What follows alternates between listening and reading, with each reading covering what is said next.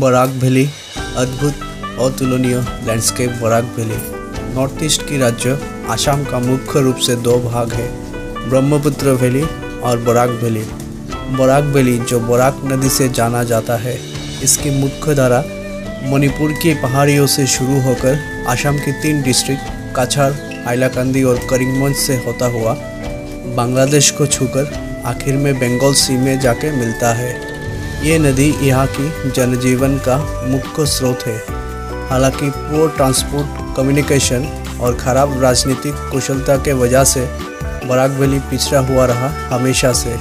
लेकिन Barack valley अपने आप में एक मनमोहक और प्राकृतिक सुंदरता और संपदा से भरपूर अपने जनजाति को प्रतिफलित करती आ रही है। आज मैं आपके सामने इस वैली की कुछ खासियत सामने रखने वाला हूँ।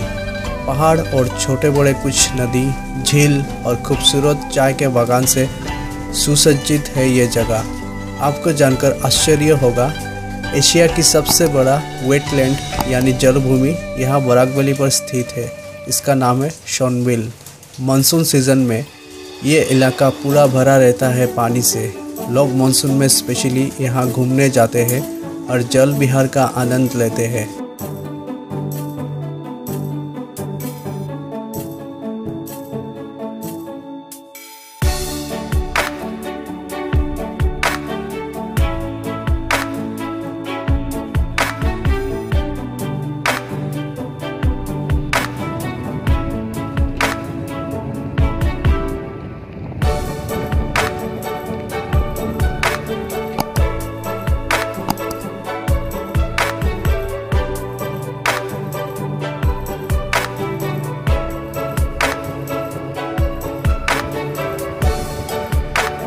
शोनबिल के अलावा यहाँ दूसरा और एक वेटलैंड है, चातला।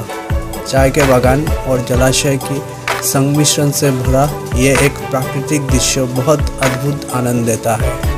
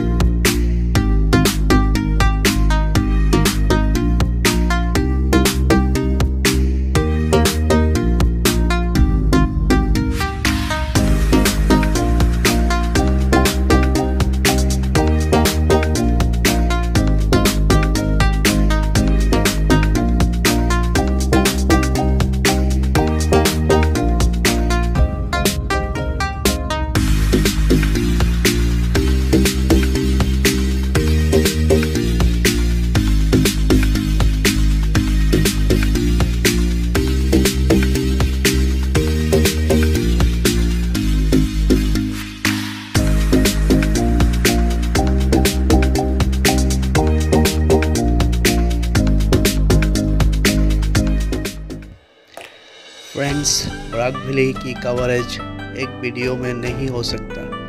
आगे आने वाले दिनों में और कुछ रोचक तथ्यों और जगह के ऊपर डेफिनेटली वीडियो बनाऊंगा।